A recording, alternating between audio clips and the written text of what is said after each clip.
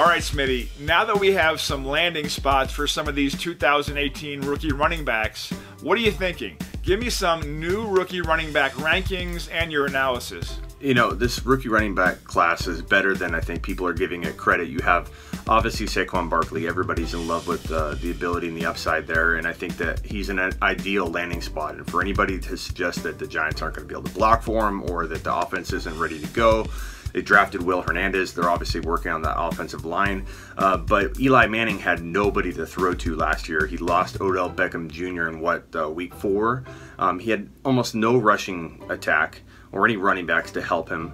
Almost no passing game whatsoever because he had no one to throw to.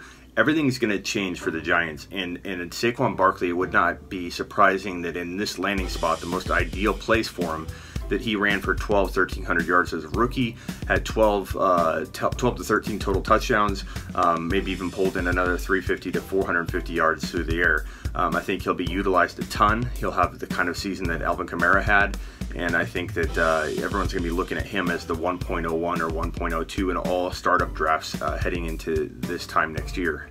As for these other rookie running backs, I like Ronald Jones II a ton. He and Royce Freeman were my dark horse favorites of this 2018 rookie running back class, and I think both of them landed in the second and third best landing spots.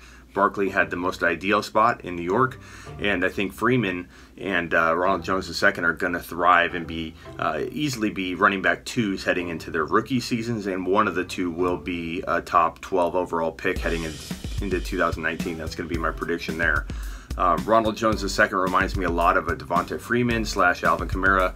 He's going to be used heavily in that offense. There's not a lot of competition. He pulls in the football well. He's quick. He's got that dynamic and playmaking ability that I think is going to be very, very hard to keep him off the field. And the same thing with Royce Freeman. And I know you're going to get excited about this because you're a Denver fanatic, but he is a smooth running back that has a lot of left to right lateral skill. He's very good receiving the football and making decisions and being patient, kind of like a Le'Veon Bell. I'm not calling him Le'Veon Bell, but he has the patience of a Bell, and I think if he can work on his quickness and hit that hole a little quicker in the pros than he did in college, I think he's going to use that patience and turn into a very, very sneaky, tough to predict and stop running back at the next level. Somebody that I think as a rookie could rush for 1,000, 1,100 yards and 8 to 10 scores. How they use him in the passing game will really determine how well and how awesome he becomes for the future, especially in point per reception. But he's got the skill set to be a point per reception beast.